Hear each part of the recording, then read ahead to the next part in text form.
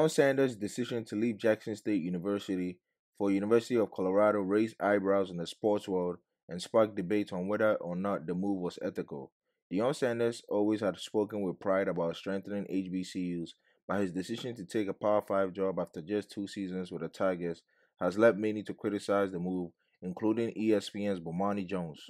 During an appearance on CNN, Bomani Jones used Deion Sanders' own words against him when discussing whether he should be criticized for taking a job. He was clear that he doesn't blame Deion Sanders for taking a more lucrative job, but he shouldn't have said what he said if this was his intention all along. Step into Deion other Sanders HBCUs. has spent the last 35 years telling us there ain't but one Deion Sanders. And now he's telling us go find somebody else to do what Deion Sanders does. You can't have this both ways. I don't judge him for taking the job at Colorado. They probably increased his salary by something like 15 times, right? I totally get that. It all makes sense.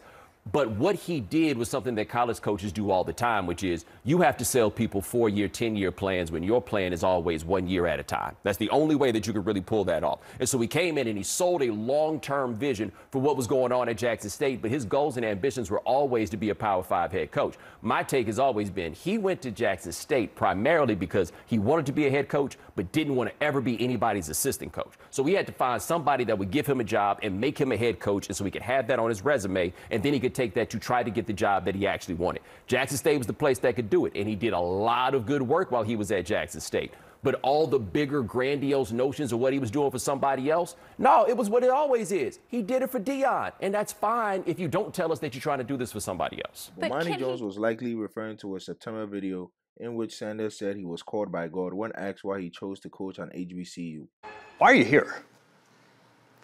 I truly believe with all my heart and soul that God called me collect. And I had to accept the charges. You accepted the charges. I had to accept the charges. But understanding when you accept those type of charges is going to cost you something. What's it cost you? A lot of sleep. Bomani Jones also said he believes Deion Sanders always wanted to coach a Power 5 program, but never wanted to be an assistant, which led him to take the Jackson State job in the first place. He did a lot of good work while he was at Jackson State, Bomani Jones said, but everything else, he did it for himself. So yeah, that's what Bomani Jones had to say about Deion Sanders taking a job at Colorado. Let me know what you think in the comments down below.